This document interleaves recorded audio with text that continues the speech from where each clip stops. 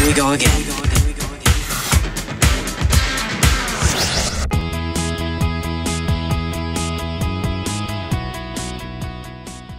Okay, so we're going to talk about making a 3D Blu-ray now.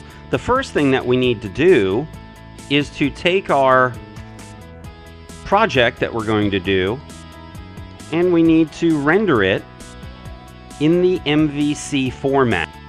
We want to click here where it says Sony MVC, and we have a choice whether we're doing this for the internet, memory stick, and then here down here we have our Blu-ray. So we can decide what we want to do, and here's our MVC. Now it's 25 megabits, but it's 25 megabits variable bit rate up to 40 megabits per second. Now we have a choice of the three standards: 1280 by 720 at 60p, or 1280 by 720 at 50p, or 1920 by 1080 at 24p. For this one, I'm going to do it for 60p, and I'm now going to render it out. And as soon as that's done, we're going to open this up, DVD Architect Pro, and show you how we make a 3D Blu-ray. We're in Sony DVD Architect Pro, and we're about to start our 3D Blu-ray. Let's go to New. We're not going to save any changes here. We're not going to make this a menu based. We're going to make this a single movie, very simple, Blu-ray disc. Go down here to your drop down, and we need to go down to AVC 1280 by 720 60p, and we're going to go forward with it and say OK. Now it's looking for the file.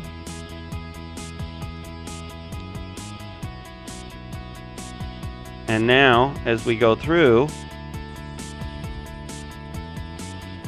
we can rename this and call it My 3D World. There we go. You can preview it right here. You can fast forward it up, skip forward, pause, close that down. I have this set to my external monitor right now, and if you could see my external monitor, which is an LG 55-inch 3D TV, you'd see that we're looking at 3D, and the LG automatically knew that it was 3D and activated 3D mode. And now all we have to do is click Make Blu-ray Disc, and we can prepare and then burn. So let's prepare first. It's going to create an ISO. We can change that title to My 3D World. You don't have to make an ISO. You can just go ahead and leave it and just burn it directly to the disk. But we're going to go ahead and set this up just to show you how this works. You can optimize this. You can make it as big as you can. Make your default video rate 40. It depends on how much room you have on the disk.